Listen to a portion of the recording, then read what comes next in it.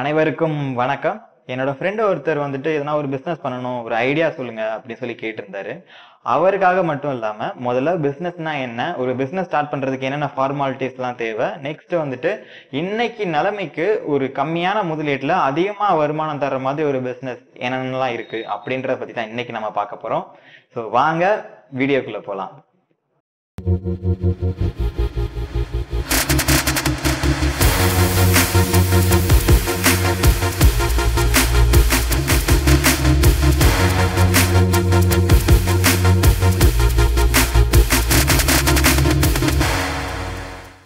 Business அப்படின்னு சொல்லி எடுத்துக்கிறோம் அப்படின்னா 3 கேட்டகரிஸ் இருக்கு. அதாவது 3 டைப் ஆஃப் பிசினஸ். என்னன்னு பாத்தீங்கன்னா முதல்ல மேனுஃபேக்சரிங், ரெண்டாவது வந்துட்டு ட்ரேட், மூணாவது வந்துட்டு சர்வீஸ். அதாவது மேனுஃபேக்சரிங் அப்படின்னா ஒரு பொருளை உற்பத்தி பண்ணி அதை வந்துட்டு விற்பனை பண்றது.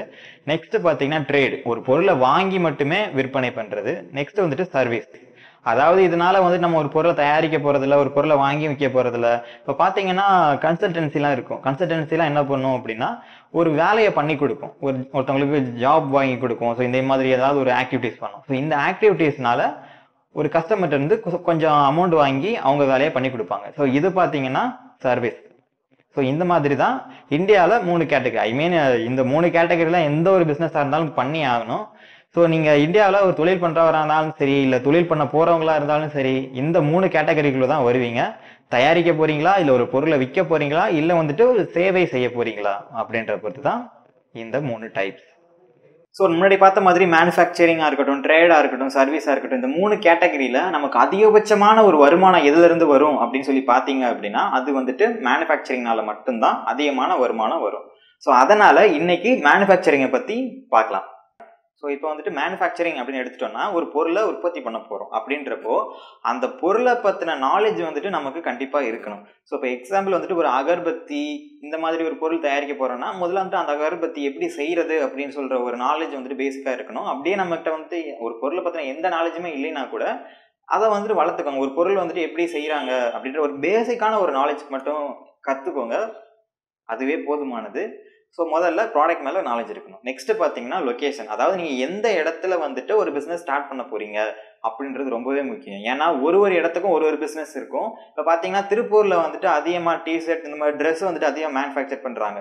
ஸோ நீங்கள் வந்துட்டு இப்போ ஒரு டிஷர்ட் கம்பெனி இல்லை ஒரு ட்ரெஸ் கம்பெனி ஆரம்பிக்க போகணும் அப்படின்னு நினச்சிங்க அப்படின்னா உங்கள் லொக்காலிட்டியை விட இப்போ திருப்பூரில் ஸ்டார்ட் பண்ண போறீங்கன்னா ரொம்பவே நல்ல விஷயம். ஏன்னா உங்களுக்கு வந்து ரா மெட்டீரியல்ஸ் ஈஸியாகவே கிடைச்சிரும்.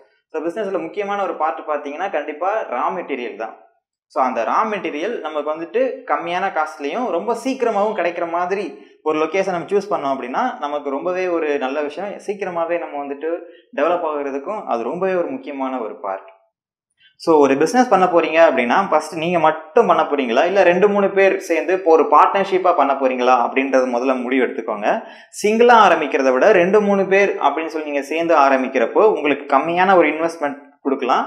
நெக்ஸ்ட் என்ன பாத்தீங்கன்னா நீங்க ஒரு அடுத்து நீங்க லோன்லாம் அப்ளை பண்றப்போ 2-3 பேரா ஒரு பார்ட்னர்ஷிப்பா நீங்க பண்றப்போ உங்களுக்கு லோன் ஈஸியாவே கிடைச்சிரும். நீங்க சிங்கிளா நீங்க ஆரம்பிச்சு ஒரு லோன் அப்ளை பண்றதை விட 2-3 பேர் இருக்கிறதுனால ஈஸியா வந்துட்டு பேங்கும் லோன் கொடுக்கும். ஸோ அதனால முடிவு பண்ணிக்கோங்க, நீங்க சிங்கிளா ஆரம்பிக்க போறீங்களா இல்ல பார்ட்னர்ஷிப்பா ஆரம்பிக்க போறீங்களா அப்படின்றது ரொம்ப முக்கியம்.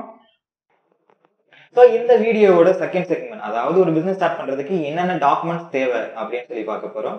ரொம்ப பெரிய டாக்குமெண்ட்ஸ்லாம் தேவையில்ல, just Aadhaar card, bank card, so இந்த மாதிரி பேசிக்கான ஒரு ஐடென்டிட்டி போதும். ஃபர்ஸ்ட் வந்துட்டு MSME அப்படின்ற வெப்சைட்ல போயிட்டு நீங்க ரெஜிஸ்டர் பண்ணிக்கோங்க.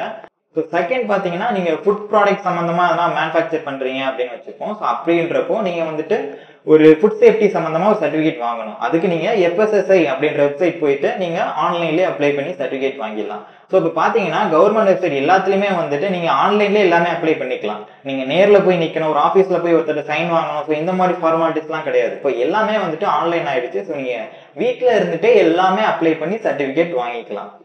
ஸோ நெக்ஸ்ட் பார்த்தீங்கன்னா ஒரு பொருளை நீங்க விற்க போறீங்க அப்படின்றப்போ அதுக்குன்னு ஒரு டாக்ஸ்லாம் போடுவாங்க. ஸோ பார்த்தீங்கன்னா முன்னாடிலாம் சேல்ஸ் டேக்ஸ் இருந்துச்சு, சர்வீஸ் டேக்ஸ் இருந்துச்சு, வேட் இருந்துச்சு, ஸோ நிறைய டாக்ஸஸ்லாம் இருந்துச்சு.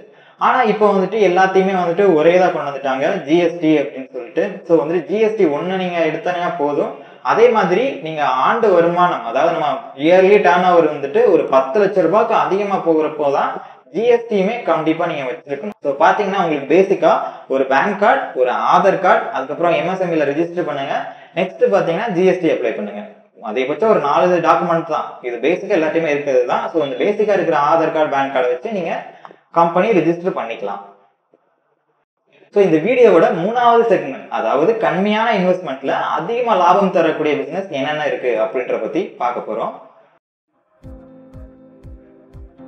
ஸோ இந்த பிசினஸ் நம்ம ஃபர்ஸ்டா பார்க்க போறது நான்-ஓன் கேரி பேக். இன்னைக்கு நிலைமைக்கு பிளாஸ்டிக் கேரி பேக்ஸ் எல்லா ஊர்லயுமே தடை பண்ணிட்டாங்க. அப்படின்றப்போ இந்த நான்-ஓன் கேரி பேக்ஸ் வந்துட்டு அதிகமா வந்துட்டு வளர்ற ஒரு பிசினஸ். ஸோ நீங்க ஸ்டார்ட் பண்றதா இருந்தா ஃபர்ஸ்ட் ப்ரிஃபரன்ஸ் இதை ட்ரை பண்ணுங்க.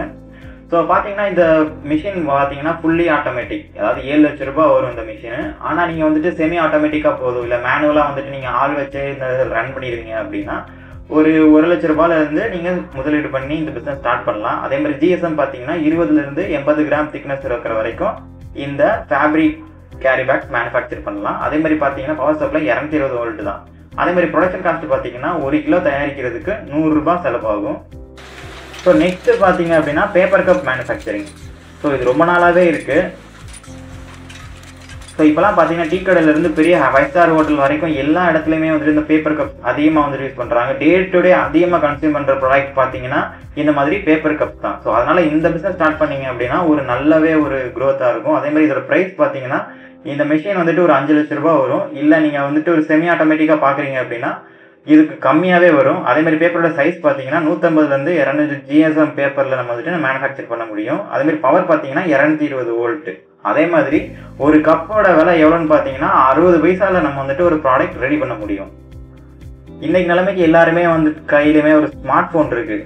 ஸோ அப்படின்றப்போ நம்மளோட ஃபோன் அதிகமாக யூஸ் பண்ணுறதுனால ஃபோனுக்கு ப்ரொடக்ஷன் அப்படின்னு போகிறப்போ ரொம்பவே முக்கியம். அதே மாதிரி ஃபோனோட ப்ரொடக்ஷனில் வந்துட்டு இந்த மாதிரி ஒரு டெம்பர் கிளாஸ் மேனுஃபேக்சர் பண்ணுற பிஸ்னஸ் ரொம்பவே விரோத்தாக இருக்கிற பிஸ்னஸ். ஸோ இன்னைக்கு ரொம்ப ட்ரெண்டாக இருக்கிற பிஸ்னஸ் பார்த்தீங்க அப்படின்னா இதுதான். ஏன்னா இதோட உற்பத்தி செலவு ரொம்பவே கம்மி, வெறும் 20-30 ரூபாவில் மேனுஃபேக்சர் பண்ணிடலாம்.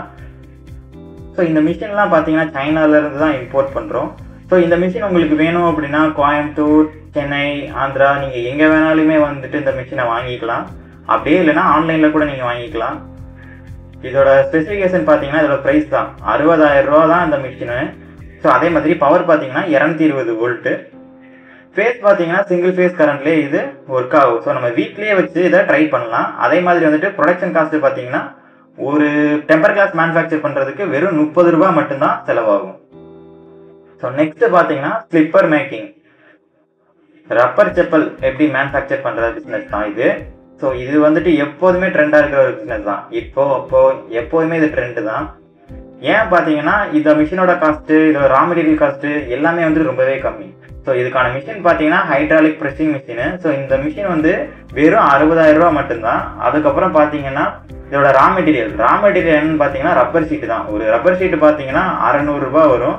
ஆனால் வந்துட்டு ஒரு ஷீட்டில் வந்துட்டு 17லேருந்து 18 செப்பல்ஸ் வந்துட்டு நம்ம மேனுஃபேக்சர் பண்ண முடியும். ஸோ பார்த்தீங்கன்னா ஒரு செப்பல் வந்துட்டு 60 ரூபாய் வரைக்கும் நம்மளால ப்ரொடக்ஷன் காஸ்ட்டாக இது ரெடி பண்ண முடியும். ஸோ பார்த்தீங்கன்னா பிஸ்னஸ்னால் என்ன, பிஸ்னஸில் என்னென்ன கேட்டகரிஸ் இருக்குது, ஒரு பிஸ்னஸ் ஸ்டார்ட் பண்ணுறதுக்கு என்னென்ன டாக்குமெண்ட்ஸ்லாம் தேவை, அதே மாதிரி இன்றைக்கி ட்ரெண்டாக என்னென்ன பிஸ்னஸ் இருக்குது அப்படின்னு சொல்லி இன்றைக்கி பார்த்தோம். ஸோ இந்த வீடியோ உங்களுக்கு பிடிச்சிருந்து அப்படின்னா லைக் பண்ணுங்கள். கண்டிப்பாக இந்த வீடியோ உங்கள் ஃப்ரெண்ட்ஸுக்கும் ஷேர்னு நினச்சிங்கன்னா கண்டிப்பாக இதை ஷேர் பண்ணுங்கள். மறக்காமல் இந்த சேனலை சப்ஸ்கிரைப் பண்ணுங்கள். அதே மாதிரி உங்களுக்கு டவுட்ஸ் எதனா இருந்தது, இன்னும் பிஸ்னஸ் பற்றி நிறையா தெரிஞ்சுக்கணும் அப்படின்னு நினச்சிங்க அப்படின்னா கண்டிப்பாக கமெண்டில் உங்களோட டவுட்ஸ் எல்லாத்தையுமே சொல்லுங்கள், நான் கண்டிப்பாக ரிப்ளை பண்ணுறேன்.